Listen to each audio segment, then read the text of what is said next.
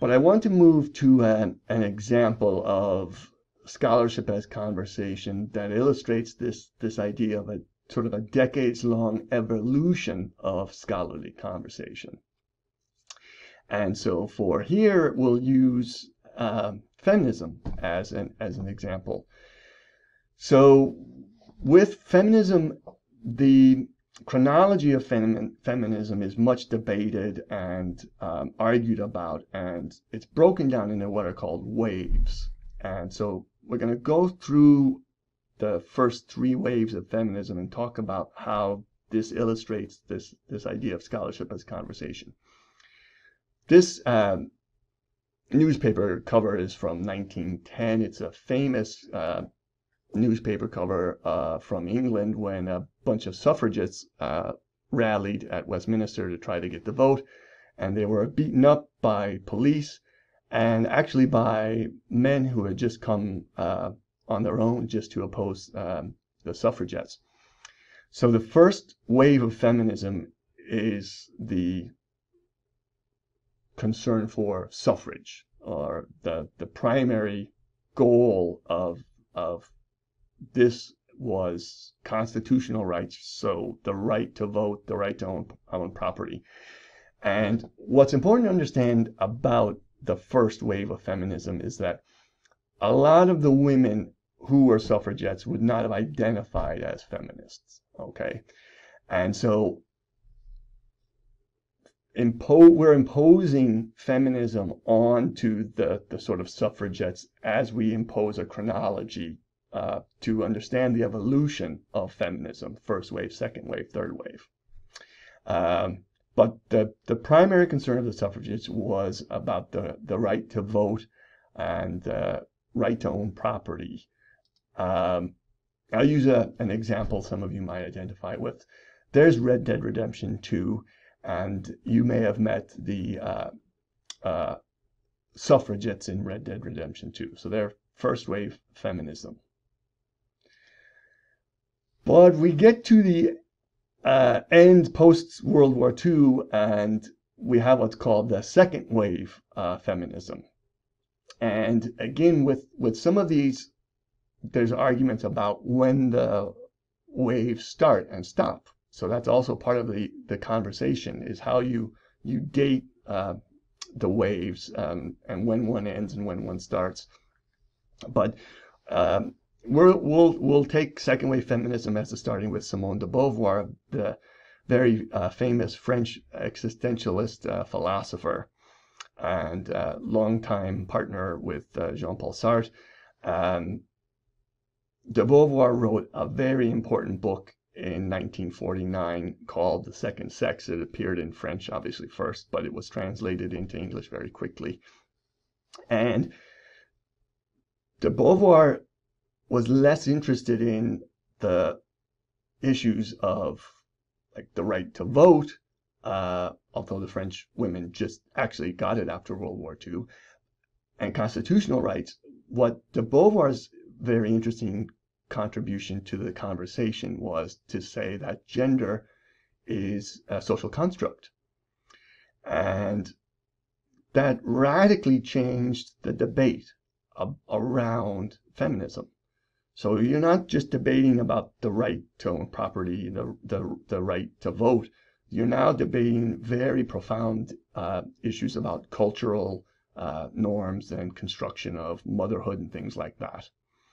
And so that was extremely important from de Beauvoir, and to this day remains extremely important to think about gender as a social construction. So the difference between sort of sex and gender in terms of this distinction. So de Beauvoir, absolutely incredibly important for this. The other towering figure of second wave feminism is the American Betty Friedan here. And she wrote a really monumental book that came out in 1963 called The Feminine Mystique. Now, this is a little bit after de Beauvoir, and there's a lot of debate about how much de Beauvoir influenced Friedan. Friedan doesn't really talk too much about de Beauvoir, but Betty Friedan, she did very interesting. I mean, again, I'm not doing huge justice to any of these, whether it's theory of evolution or de Beauvoir or Friedan here, but I'm trying to illustrate the sort of development of scholarship as conversation, or the development of a conversation. What Friedan had done is she had interviewed classmates of hers from her university days. And this was after graduation, years later. She had interviewed her classmates. And she found out basically that they were all miserable. So this is in the 1950s, and that she had interviewed them, and they were all miserable. And so Friedan had a very interesting argument in the Feminine Mystique, and it's about that, you know, equality is not enough. So the right to vote, the right to own property, that's not enough. You can still have women who are absolutely miserable, who sacrifice it. So in Friedan's case, the women she's interviewing, they'd sacrificed, they're all college educated, they'd sacrificed careers and become stay-at-home wives, and so on, and they were all very, very miserable. And so Friedan had a very important contribution. You can kind of see how Friedan and de Beauvoir are similar but different, but both have a very different relationship to first wave feminism. Their concerns are very, very different. So this is, you know, Friedan's book is about the sort of the unfulfilled life of the women that she was interviewing, right? And then we get to third wave feminism, and again, people will argue sort of where it starts, who's most responsible for third wave feminism. But for our purposes here, we'll use Anita Hill's testimony in 1991. So Anita Hill testified at the Supreme Court hearing for Clarence Thomas in 1991. And Clarence Thomas had been nominated to the Supreme Court, and Anita Hill came out and basically said, this guy sexually harassed me a lot, consistently. So Anita Hill testified to the U.S. Senate panel, which was all men. And despite her testimony, she was basically dismissed by a lot of the male members. And then Clarence Thomas, as we all know, was confirmed to the Supreme Court. So this is a watershed moment for a lot of people in terms of thinking about feminism, and one of the key things or key takeaways here was this concept of what's called intersectionality. So like this sort of shows the evolution. So if we think for third wave feminism, it's about intersectionality, and what that means is that there's gender, but there's also race and class. Okay, so race, class, and gender, and that someone's lived experience is affected by all three of these things, race, class, and gender. So a lot of people involved in studying and thinking and writing about feminism, third wave feminism, in particular, you might look back at de Beauvoir and Friedan and say, these were actually extremely privileged people. So Friedan, for example, went to Smith College, which is an extremely exclusive all-women's college in the United States. De Beauvoir came from a very well-off family background. And so their experience would be different from somebody who is black or who is from a different socioeconomic class and is a woman. So the third wave feminism is about a lot of things in terms of intersectionality.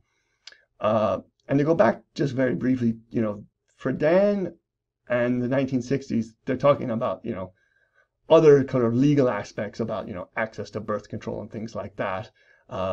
in Ireland, for example, there was when a woman in the civil service in Ireland was, got married, she had to resign her job. Uh, so they're kind of still nibbling at, kind of what they see as sort of legal inequalities, whereas third wave feminism is now saying that's that's fine, but it's also, there's also other stuff going on here in terms of race, class, and gender. And the other thing about third wave feminism is by the 1990s, there was a belief that maybe the kind of struggles or battles of previous generations was being minimized or forgotten. And then arguably now we're into fourth wave feminism around social media, Me Too, and things like that. Okay, so that's a very quick whirlwind tour to show how people who think about feminism and women's rights have their own scholarship has evolved over the decades, right? So let's go to the practical or the kind of concrete examples of scholarship as conversation. So we're going to look at two here. And the idea here is that we'll illustrate a couple examples of scholarship as conversation in academic writing. And then in another lecture, we'll actually look at some very specific strategies, they say, I say, the Swales creating a research space, strategies for you as beginning researchers and writers. But this is from the book Cyber Chiefs, Autonomy and Authority in Online Tribes. It's by Matthew O'Neill. And just want to flag a few things here to show how O'Neill is engaged in conversation. So Max Weber classically defined authority as the recognition by others of a person's legitimate right to exercise power. The question this book addresses is, how does authority take into account the central value of the internet, autonomy? And then O'Neill talks about Michel Foucault. Foucault suggested that expertise is an instrument of elite domination. In his view, the state used scientific experts to define individuals and groups as deviant or sick and to justify the discriminatory treatment. So actually what O'Neill is doing here is he's flagged who his influences are. So who he's listened to. If we take scholarship as a conversation, this is O'Neill kind of saying, this is who I've heard, this is who I've listened to. And then look at what happens next here. He says, but specialized knowledge has also been used for autonomous purposes. So this is a very interesting and important move as a writer and a researcher that you'll have to learn. So Michel Foucault said this, but I'm actually saying this. So you see, this is now an example of where O'Neill is actually entering into conversation. Now, the other place that he flags is Bourdieu here. So Pierre Bourdieu once said that sociology was a science of domination. Bourdieu's critical approach provides invaluable tools for understanding the reproduction of privilege. But does this mean that only sociologists can understand the truth of power, in other words? So again, O'Neill is flagging who he's in conversation with. And then finally, just very quickly at the bottom here, David Beetham's contention that two legitimizing principles are more emancipatory than others. The first is a principle of sovereignty, and the second is meritocratic principle. So again, O'Neill's flagged who, in this case, he agrees with, right? So this is from the introduction, and pro tip, if you really kind of want a very clear example of where somebody is in conversation with, look at the introduction of a lot of these books or academic books. Okay, so here's a second example. Paul Bew, Ireland, The Politics of Enmity, 1789 to 2006. And I show this example because of, well, most importantly, it has footnotes. So as a brief aside, we don't see footnotes much anymore in books. We still see them a bit in journal articles, but let's all fingers crossed that footnotes make a comeback in scholarly publications in books. They're kind of fallen out of fashion because they, publishers think it makes the page look too academic, and so people are using endnotes. But footnotes are really fantastic because it's a shorthand for who the author is in conversation with. So you could actually do a trick when a book has footnotes, or a journal article has footnotes, and you can actually just ignore the text and just read the footnotes, and then you kind of get a sense of what the person is working with, who they're reading, and who they're in conversation with. But again, in terms of some specific examples, J.J. Lee has argued that popular support for and against the treaty did reflect this. Michael Hopkinson has further suggested, and so on. The results of local studies are varied. So Peter Hart's study of County Cork suggests this. Michael Ferry's equally interesting study of Sligo. But this is one page, but it shows really great examples of how Bew is entering into scholarly conversation with these authors who have preceded this book, or his own work here. And again, you can kind of see everything that he's mentioning is here. So yeah, footnotes. So to conclude, we've looked at a few examples of scholarly conversation, and some sort of metaphorical examples, some kind of artificial in the case of Plato and the Socratic method. And then in the case of feminism, an example of sort of the evolution of conversation over a few decades. Now, let's just conclude with a few thoughts about the challenges and obstacles to entering a scholarly conversation. So there's a lot.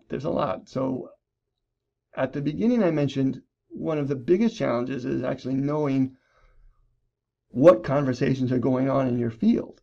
So if you are taking anthropology or history or law or something like that, you'll be learning about different topics, and one of the challenges is learning what's the current state of the field or the discipline. What are the topics that the people are currently researching and most interested in? What are the questions that are kind of driving the research agenda? So like in physics, there's inflation theory right now is all the rage.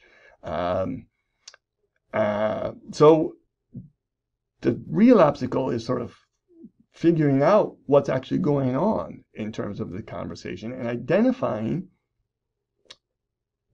charting the sort of evolution and chronology of that conversation in terms of the research and the writers.